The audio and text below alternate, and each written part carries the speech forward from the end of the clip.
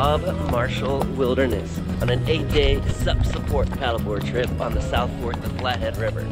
Well, I guess it's a horse support trip because we're riding the first day 17 miles in with our gear being carried on mules. So I guess it's a horse support SUP trip. Haha, let's do this.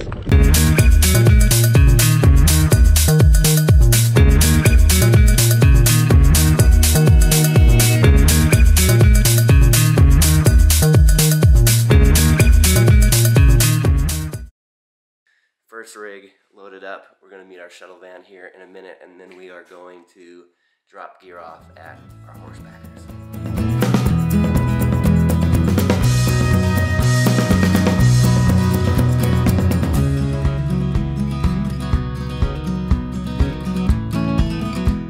All right, we have arrived at the horsepackers.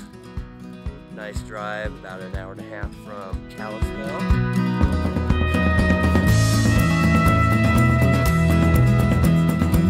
My name is Jake Ingram and own and operate Big Salmon Outfitters. Purchased this company in 2017. Do a lot of drop floats, which is what we're doing for you guys. Take a lot of people into the South Fork, the Flathead, drop them off so they can do DIY trips out on the South Fork. We have a hunting camp in the Big Salmon drainage, which is why we're Big Salmon Outfitters. Sits about 20 miles in, do full service hunting trips for elk and mule deer. So yeah, that's primarily it. Just small company, family owned. Got a wife and a couple kids, so that's it. Making the game plan for tomorrow, where we're going to be dropped off, depends on how much riding we're going to do, what type of wood we're expecting in the water. So we're making decisions on that now. And they had 3 log jams just in this upper section. It's an hour less on horseback. They did tell me that the log jams are in the first mile, but I can't guarantee anything, you know. So First night at the trailhead, we're basically in the parking lot, swarmed by mosquitoes, but we're ready. We're doing this. And be honest, can you see me?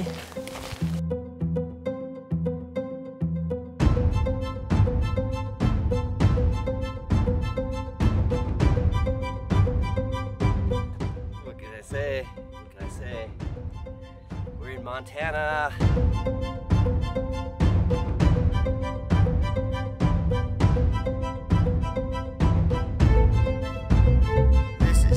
Unreal. We are outfitting, getting the mules packed, at least the guides are. We're about to saddle up and do our 17 miles into the Bob Marshall Wilderness.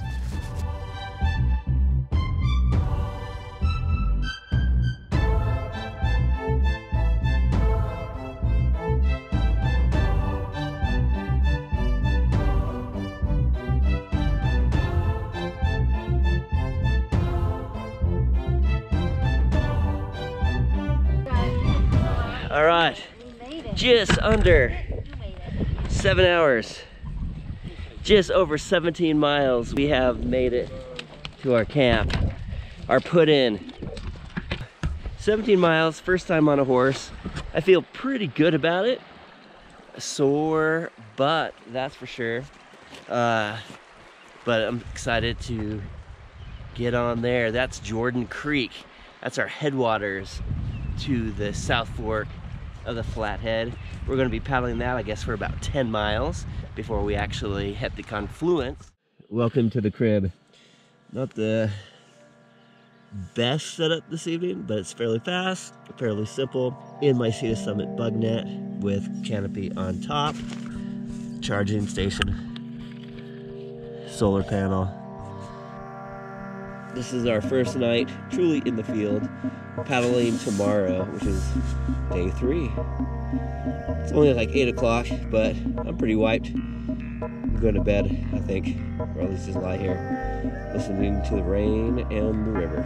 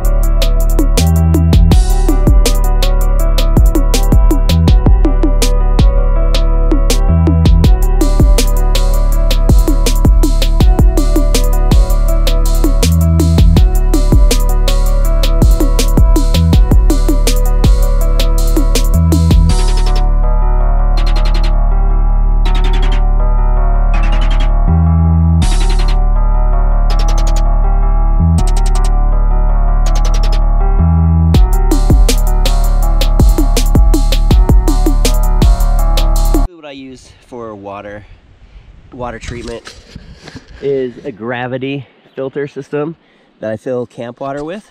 So what I'm doing for dinners is ramen and masala. Seems filling enough and tastes pretty good. Easy enough to produce.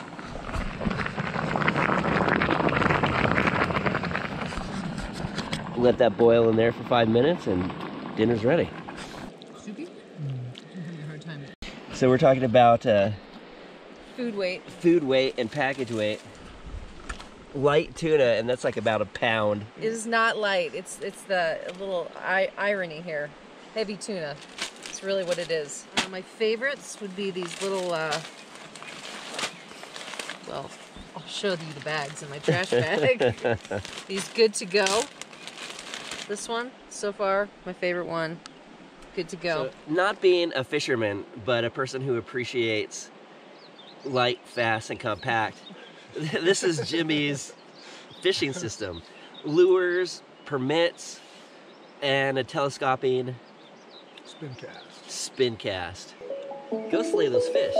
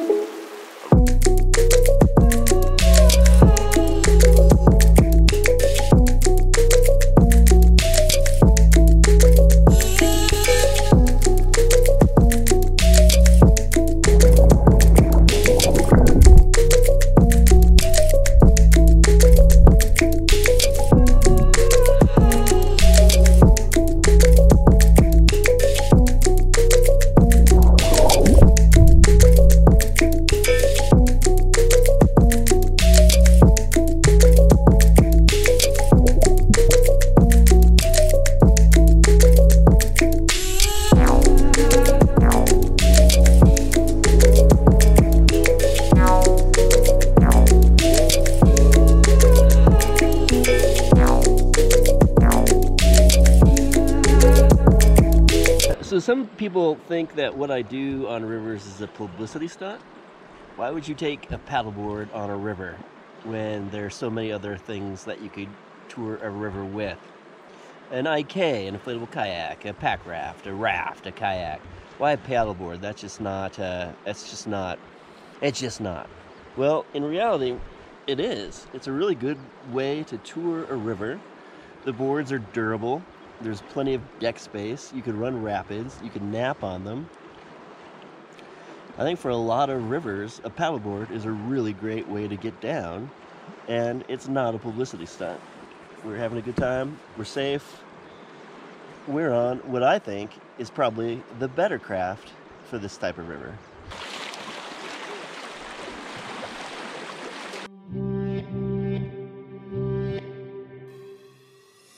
It's not a game, it's a rich thing. We've made the gorge. We were able to ditch our gear with another pack saddle, another packer, and now we're running the technical whitewater. We will be running the technical whitewater in this gorge. Been looking forward to this section in particular.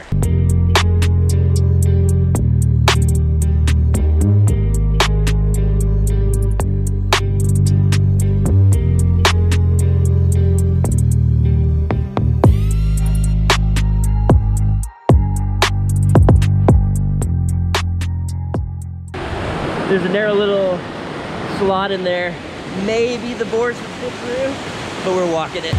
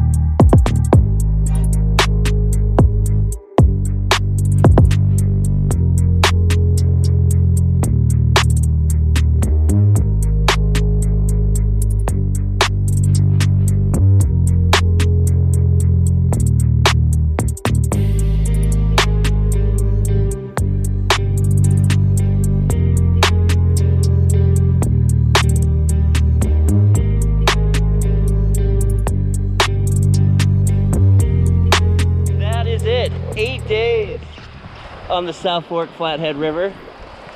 Right on, guys. Woo! Woo!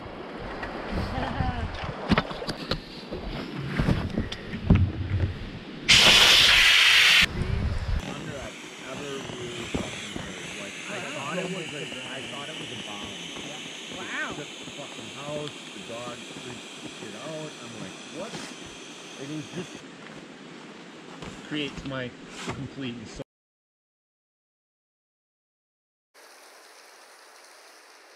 You're still here? Get in the backcountry, set up a hammock. What are you guys doing? But I guess if you're gonna stay here, watch some other videos of mine, subscribe to my channel, like, engage, do all that, and if you don't like it, let me know. Where are we going next time? It may be international. Canada is calling. Get out! Seriously, get in the backcountry.